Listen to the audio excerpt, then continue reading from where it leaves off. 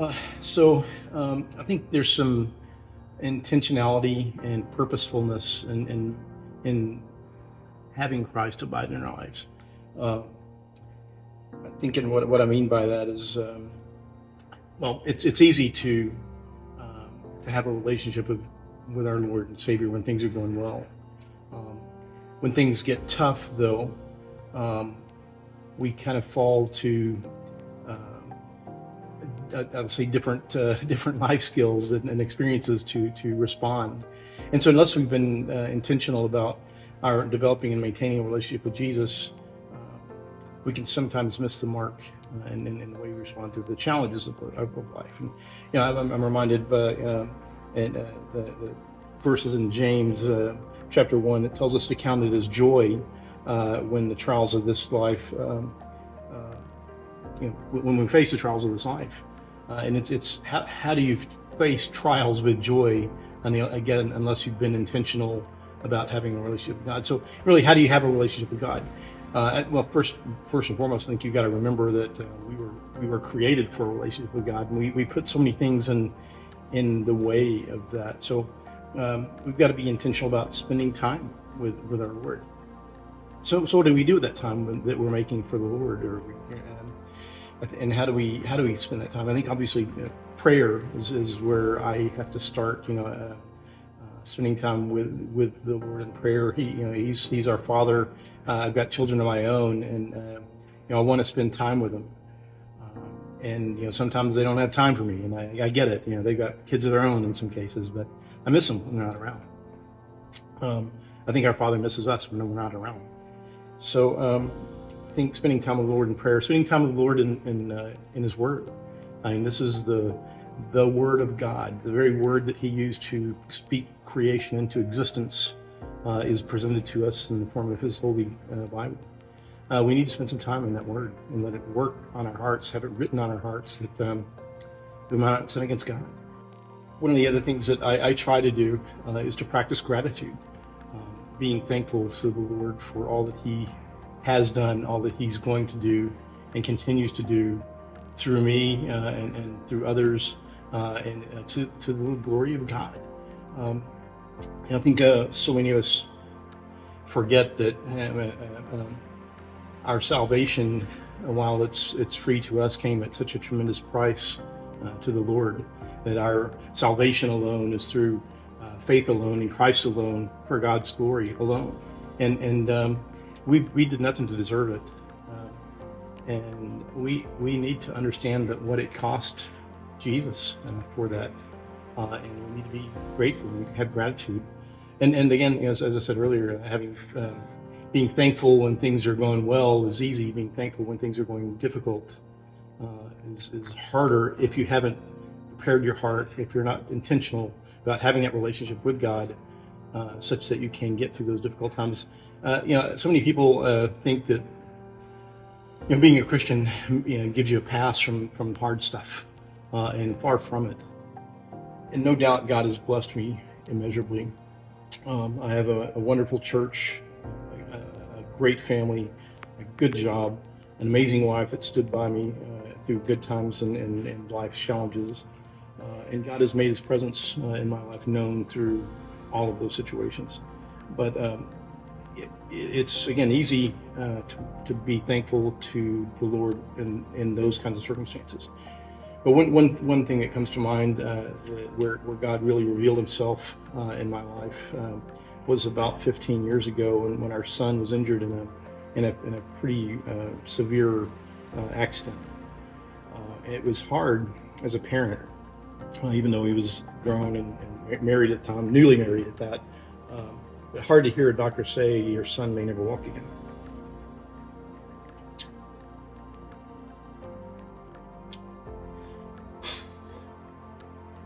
It would have been easy to shake our fist at God and be mad at God. How could He do something like that to a kid that's helping to lead a church camp? But our church family came alongside us, poured out their love on us. We had a fellowship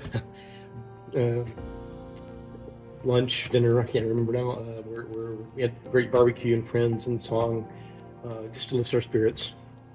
We had friends. Our pastor that made the nearly 3-hour drive to Tyler, Texas, to sit alongside of us. And and walk that journey with us. With Fran and Jay, Donnie, Sandy. Yeah, again, just holding our hands, loving us through it. The peace and the comfort that came from that was just not something that the world had to offer, but that was only through Jesus himself.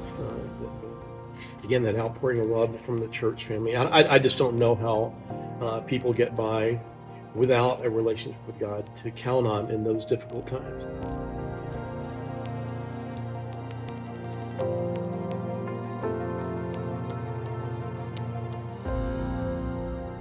I'd be willing to bet if I took a survey this morning, that and just ask the question, are you happy? It would probably be 50-50. Some of you, life is good. There's no real issues going on. And then some of you are on the other side of that, where it feels like life is caving in on your chest. And your answer to the question, are you happy, is very different in those circumstances, isn't it?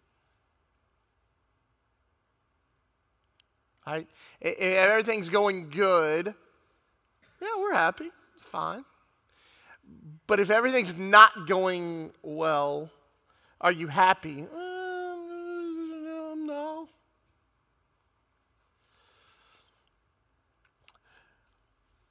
And my fear for a lot of us is that we've mistaken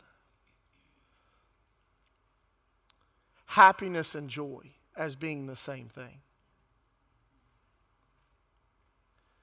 Happiness is an emotion that is based upon external factors. Joy is internal. And it comes regardless of what's happening externally. And I think somewhere in our Americanized world and an Americanized version of Christianity, we have said that I have to be happy. And nowhere in Scripture does God guarantee that you and I are going to be happy. But He does say that we can have joy and the fullness thereof. So they're drastically different. So then the question becomes not, are you happy? The question becomes, do you have joy?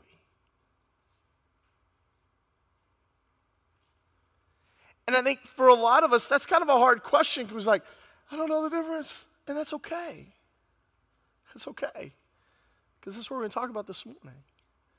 Because the invite from Jesus this morning is for us to know joy.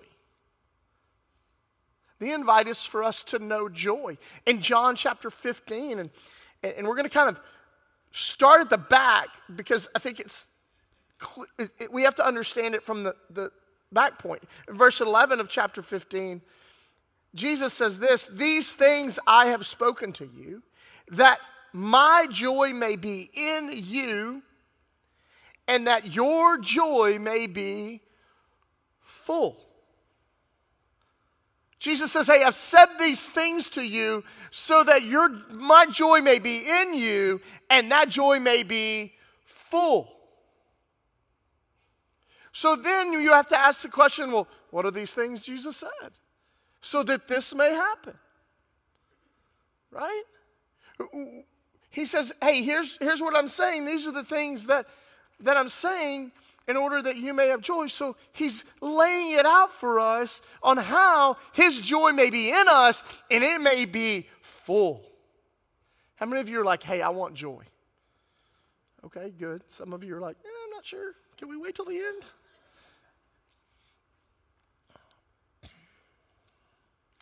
So Jesus says, hey, here's what it means to have joy. So then now we go back to John 15, starting in verse 1. And Jesus says, I am the true vine, and my Father is the vine dresser. Every branch of mine that does not bear fruit, he takes away. And every branch that does bear fruit, he prunes, that they may bear more fruit. Already you are clean because of the word that I've spoken to you.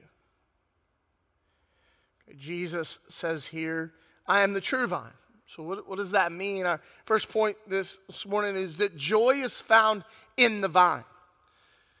And Jesus says this, I am the true vine. It's Jesus' seventh I am statement in the book of John.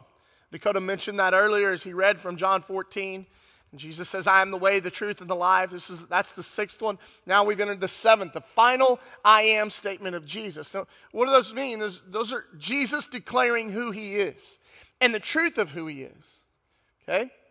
And in this moment, Jesus saying, I am the true vine. Well, how many of you daily deal with grape vineyards?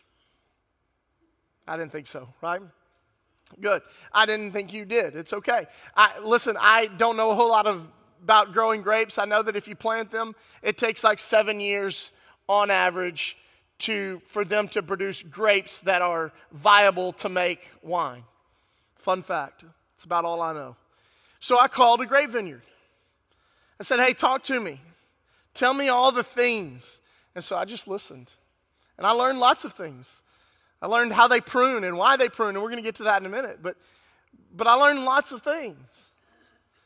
But also one of the things that I learned in all of this and discussing is that why would Jesus say, I am the true vine, and how is joy found in him? Well, listen, in Isaiah chapter 5, God says this of Israel, in chapter 5, Isaiah 5, verse 7, for the vineyard of the Lord of hosts is the house of Israel, and the men of Judah are his pleasant planting. God, over and over in the Old Testament, God describes Israel as being the vineyard. That there's this picture being painted of the house of Israel. And so when Jesus comes in and says, I am the true vine, what Jesus is saying is that I'm the fulfillment of all of the Old Testament prophecy. I am the fulfillment of the culmination of the house of Israel and what God is doing. He says, I'm it. I am the true vine. I am the one. I'm here. And so that was huge. But listen, in historical context here, the vine is a big deal to Israel, okay? We know if we go back and you do research and look at historical books, and I read a lot in the last couple of weeks on this, is that during the intertestamental time, which is the 400 years between the end of the Old Testament and the beginning of the New Testament, that's what we typically refer to historically as the Maccabean period, okay?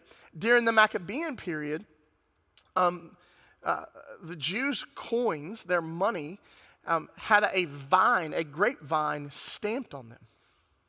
Why? Because it was a picture of who Israel was. God had declared them the vineyard. So it was a big deal to them. And going into the gates of the temple at the same time period, the gate was ornate, and it was all covered in grapevines. And wealthy Jews would oftentimes donate money to make it more ornate. And they would donate money for jewels to be put in place of grapes. And it was this ornate thing. And so what's going on here is Jesus is saying, I am the true vine. I am the fulfillment of all of this. Because here's the deal. Joy's found in him. Joy's found in the vine. And why that's important for us is because the grapevine, right, on the temple gate, anytime someone who wasn't a Jew wanted to worship in a Jewish way and come to the Jewish God, there was a list of things they had to do.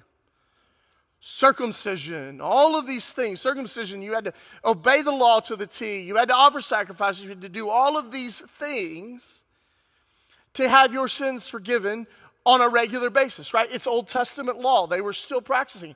Jesus comes in and says, I am the true vine. Joy, peace is found in me. Because then Jesus is going to go on in just a minute and he's going to say this, okay? Those who remain in me, not the list of rules, not the list of things that I have to do to be considered this. No. If you remain in me, it's a big deal. Jesus says, I am the true vine, and my Father is the vine dresser. He's the gardener. Every branch of mine that does not bear fruit, he takes away. And every branch that bears fruit, he prunes, that it may bear more fruit. And then he says, already you are clean because of the word that I've spoken to you. Listen, joy is found in him. And he calls himself the vine. Joy is found in him. So what does that mean for you and me? Well, for those of you here this morning that don't know Jesus, that have never put your faith or trust in him, first step is to do that. Is to acknowledge that Jesus is the Savior. To acknowledge that Jesus came, lived a perfect life, and then he was hung on a cross to die for your sins and for mine. And then he was put in a tomb, and 3 days later he walked out of that tomb, declaring victory over death so that we may have life.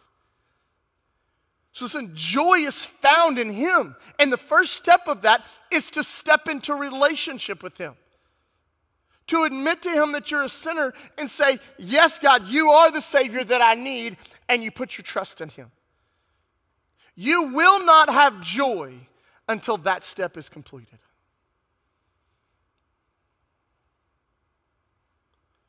Because joy is found in him. Well, the second thing is this, is that joy is found when we remain. When we remain, listen to what it says. Abide in me and I in you, as the branch cannot bear fruit by itself unless it abides in the vine. Neither can you unless you abide in me. I am the vine, you are the branches. Whoever abides in me and I in him, he it is that bears much fruit.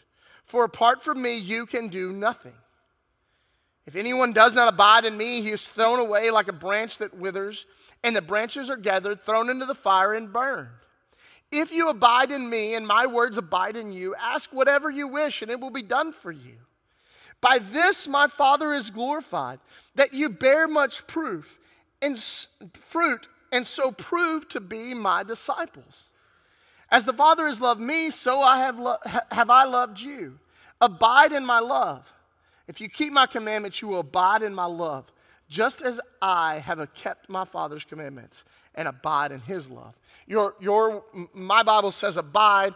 Your Bible may say remain or stay. For us as believers, those of us who have put our faith and trust in Jesus, joy is found in remaining. What does that mean? I think we kind of sometimes are confused by that word remain. Aren't we? How many of you ever told your kids, stay? And then you're like, is it going to happen? Like we treat them like a dog sometimes. Like, stay, right? And when we tell our kids to stay, what are we telling them? Don't move, right? Don't move. Whatever you do, don't move. And we hear the word abide, we hear the word remain, and we think, I'm going to do nothing. I'm going to stay right here, and I ain't doing nothing. And so then what happens is that translates into us in our Christian walk, because we define and we understand and remain as being stay put, that if I just show up to church on Sundays, I've remained, I've stayed, I'm going to church, I'm doing that thing. And we think we're somehow remaining in Him. And that's not at all what it's communicating. Because Jesus goes on, He says, hey, those of you that remain in me or abide in me, what happens is this: you bear fruit. And we get that confused too. We'll talk about that in just a second. But to remain in Jesus, to abide in Him, is intentional. Just like Jerry said, it's intentional. There's got to be intentionality with it. Jesus has already said what? You've been made clean by the word that I've spoken to you. Guess what? The way that you and I remain, the way that we find joy in the remaining, is staying in God's word. If the only time that you're reading the word of God is on Sunday mornings, you're not remaining.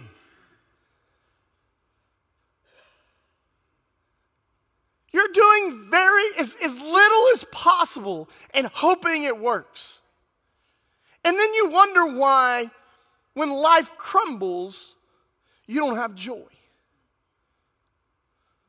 Remaining in Him means that you're connected to His word, that you're right here. And what does it say to me? Every single moment of every single day. When we remain in Jesus, when we remain in Him, there's joy to be found in Him. Man, there's joy. There's so much joy just spending time with the Father every day. There's so much joy in that. And Jesus says, hey, I've spoken these things that you may have your joy, my joy may be in you, and that your joy may be full. He's saying, remain in me. Abide in me. Stay connected to the vine, right? A branch, listen, I told you I learned lots of things. A branch that's connected to the vine. From the vine, the main section of the vine, into the branch flows what you and I call sap. Okay? And that sap brings forth nutrients so that that branch then can thrive and grow and then begin to produce what? Fruit. Right? But if that branch is not attached to the vine, there's no nutrients coming through the branch. So therefore, the branch cannot do what? Bear fruit. I didn't know that that's what sap did. I thought sap was just something that I picked on off of trees when I was a kid, and then I couldn't pull my fingers apart. Like, anybody else? Maybe just me? Okay. Well, I learned something this week. Maybe you did too. Maybe you didn't. But listen, that's what it does. It brings forth nutrients. Listen to me, church. You want to remain in Jesus? You want joy to be in your life? You've got to have the nutrients being constantly poured into you. This life will beat you up. This world will dangle shiny things that they say are going to make you happy all day, every day. If you are not plugged into the vine, if you are not spending daily time with the Father, you will not produce fruit. What is that, Brady? I don't know. Producing fruit? Like, what is going on? I don't even understand this language. Listen, I think sometimes we think fruit, and I think the church has done this, and I think just because of Christian lingo and things like that, we can talk all day about that. But listen, we oftentimes say, well, they're not producing any fruit. And oftentimes what we mean by that in church, and I don't think we mean it in a mean way. I don't think we mean it in a judgy way. It's just kind of how we talk sometimes. Anybody ever talk like Christian and then other people are like, what are you talking about? Nobody? Okay. Maybe I just went to a Christian school and whatever. But we talk things and like, oh, they're not producing any fruit. And what we really mean by that is they haven't led anybody to the Lord. Right? Right? Have you ever made it led anybody to the Lord? Oh, you're not producing fruit. Time out. That's not what Scripture says when we talk about fruit.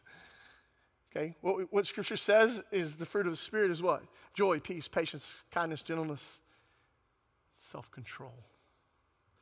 These are the things, as we abide in Him, that are produced in us, which then affect others, which then helps us lead them to the Lord. You see how that works? 2 of you did. So listen, this is how this happens, right? We remain in Jesus, in His Word, and that produces in us love, joy, peace, patience, kindness, gentleness, and self-control. That's a big one for a lot of us. That ending one, right? That in us is produced in such a way that it goes out and it affects those around us for the gospel. They go, hey, why do you respond with kindness all the time? Well, because of Jesus. Why are you so quick to love people? Because of Jesus. Why do you practice self-control when people always get up in your face? Because of Jesus. You see how that works? So the fruit of the Spirit then produces fruit for the kingdom. It's a process, it's a cycle that happens. And that's what Jesus means when He says, abide in me, and here's what will happen. But listen, He gives some stern warnings in here too. Those that don't produce fruit, they do what? They cut them off. Throw them in the fire. Woo, woo, woo, woo, preacher. Listen, He says it. What fruit is your life producing? If you've stepped in a relationship with Jesus,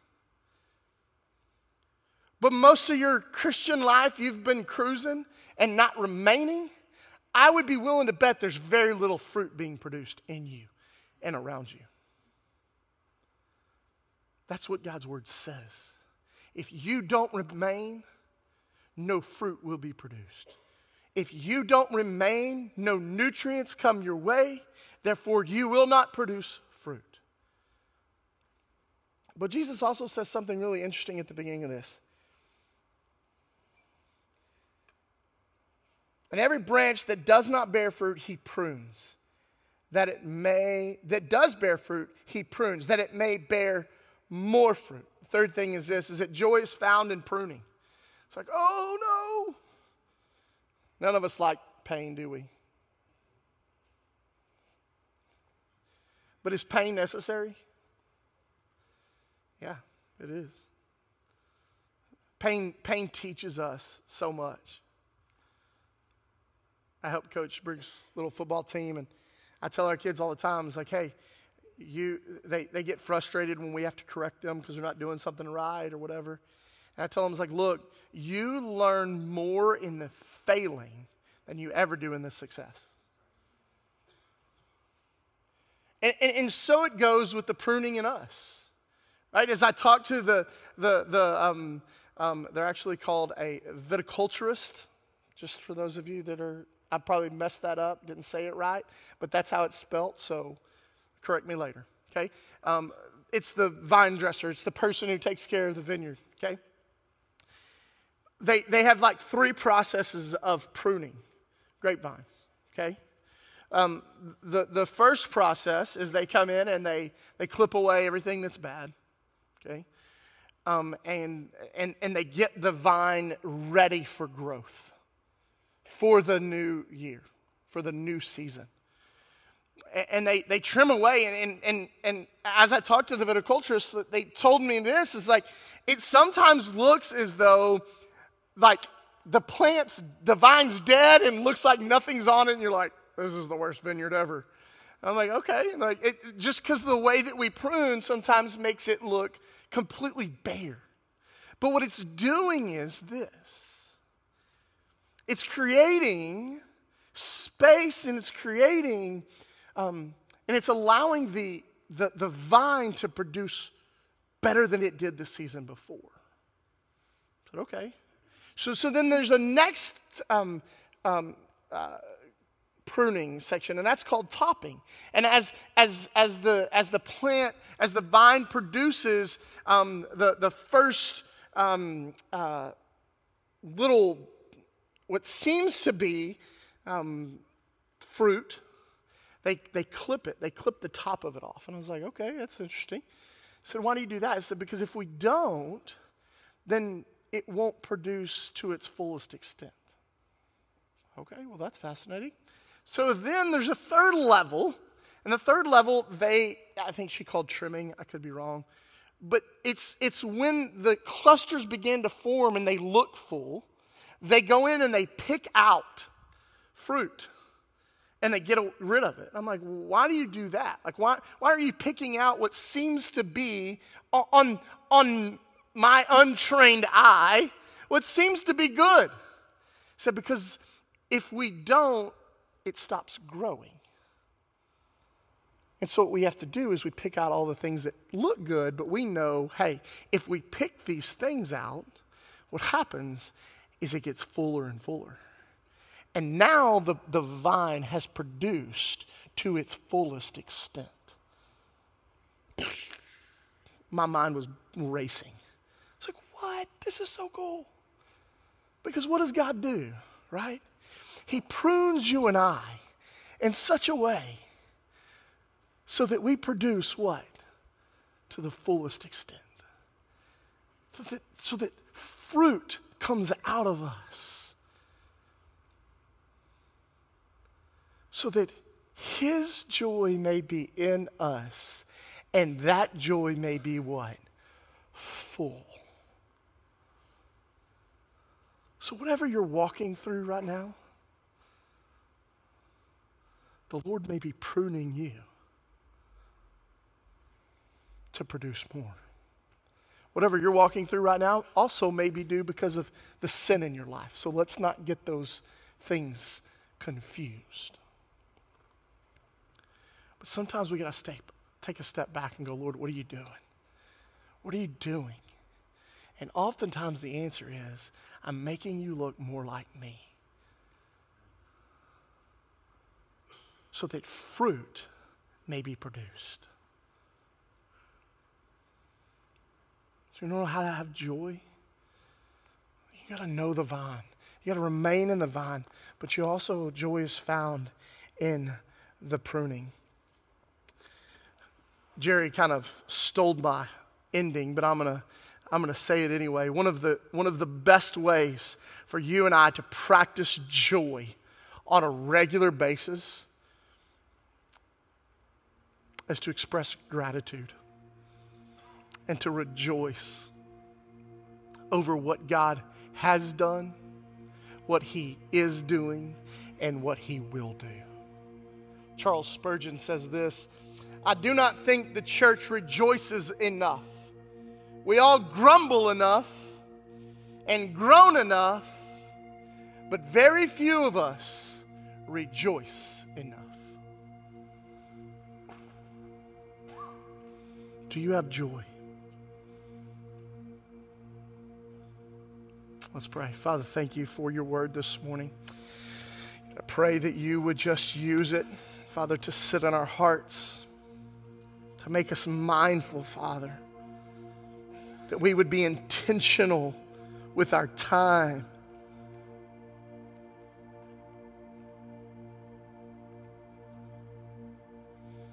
Father, we ask this morning that as we draw to a close of this time, Father, we wouldn't rush out of here. We would just take some moments to reflect, to respond to your invite to joy. God, we love you. It's in your name we pray. Amen.